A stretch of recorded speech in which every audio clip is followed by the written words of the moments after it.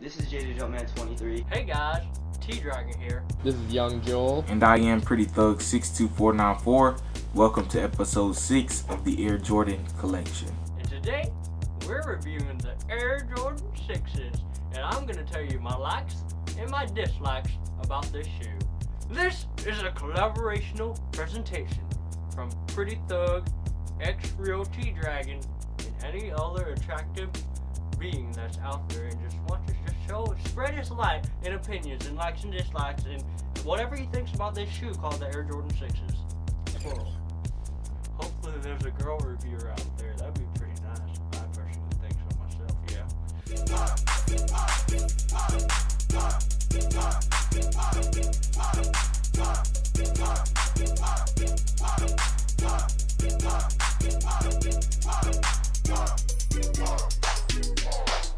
So one thing I like about the Air Jordan 6 is the cut of it. I really like the way it comes up to your ankle when you're wearing them, and I like the way they look on feet when you're wearing pants.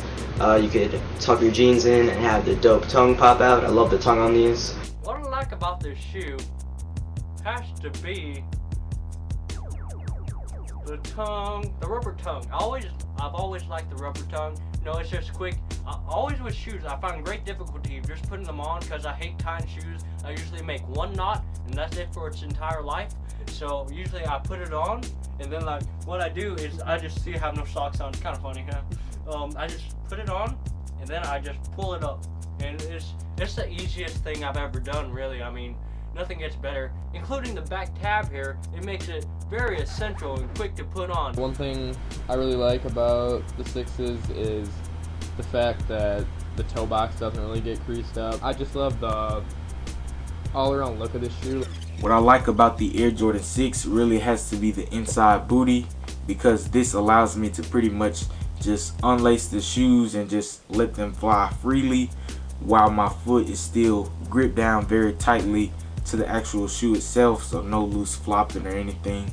And then from there, I just let the shoe do the rest of the work, and the shoe just looks great on feet with jeans. One thing I dislike about the Air Jordan 6 is the bottom. It's a cool design, but I hate icy bottoms because I'm always afraid that they're gonna get yellowed and stuff. Dislike about the shoe. I wear them, and I don't get any better at b-ball. Why? Why? If I wear some Air Jordan made for Michael Jordan, I should get better at b-ball. I don't understand this. I want to be like Levi Maestro. Put on some Yeezys and make a dunk. These shoes aren't doing it. Tartar sauce. I believe I can fly. I believe I can touch the sky. I think about it every night and day, but my Air Jordan doesn't fly away, so I can't make that dunk. There's not really too many things I don't like about the 6s. The quality of some of the new ones aren't the best. My second pair of Oreos started to peel apart right here. I don't know if anybody else has had that problem. What I really dislike about the Air Jordan 6s is that they have the air bubble as well as so many perforations, and I just feel that the perforations really take away from the shoe, and that if it was just smooth paneled leather, the shoe would look a lot better. And I'm going to explain the air bubble crisis before you all hop on me. No worries.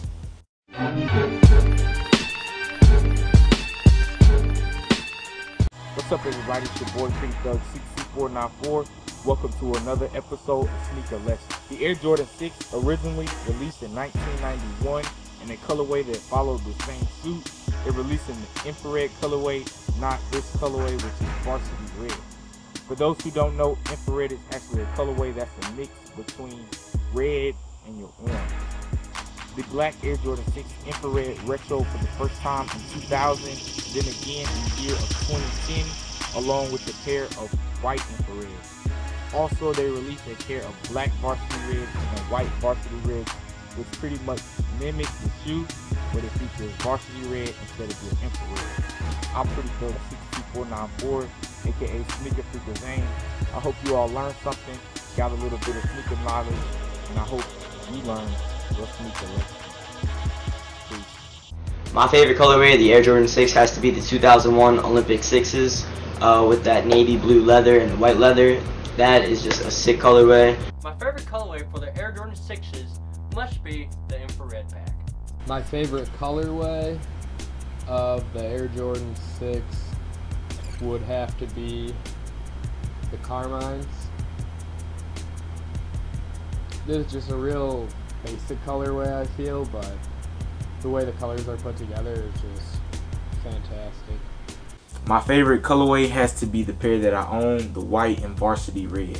I own one pair of Air Jordan 6s. It's the black and infrared from the pack. Shout out to my boy Jong Ho. I really like this shoe. I wear it every so often. It looks really nice on feet, and you know, it's a great part of my collection. I don't wear them enough. Proof? I've only worn these 3 times.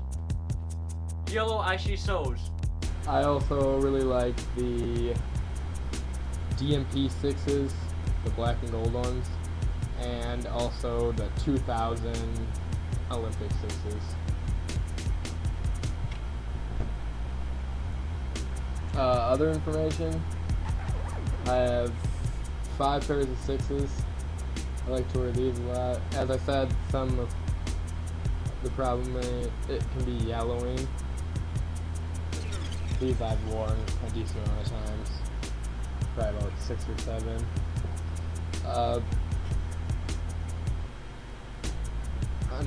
Other information, if anybody is planning on picking these up, the white varsity reds, they run extremely big.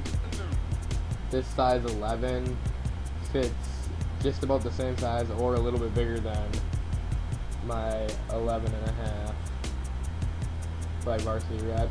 And I've tried on multiple pairs, so I know that all of them are cut that way.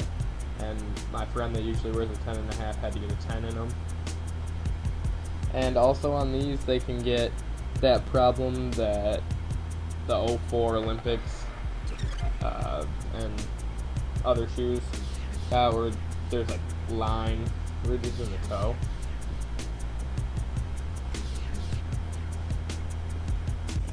Like I was saying, I really dislike air bubbles, you know, as a whole. Even though I was on episodes 3 and 4 of the Air Jordan collection, I never said this, but you know, air bubbles are not really a great feature on a shoe.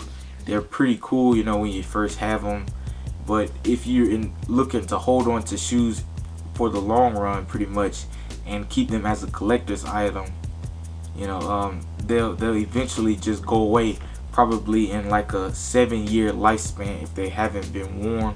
They're pretty much just, the air bubble's gonna crack, the shoes are just gonna cave in, and then this polyurethane midsole, which the 3s, 4s, I don't believe it's in the 5s, but the 6s they all have, and you know, they eventually just gonna start fading away, corroding, crumbling up, and eventually just go poof. So you know, it's not really a great feature. This is really the shoe that you wouldn't want to collect, in my opinion. It's pretty much, you just want to get it, wear it, and then when it's done, it's done. 3s, 4s, 5s, 2 and 6s, and many others.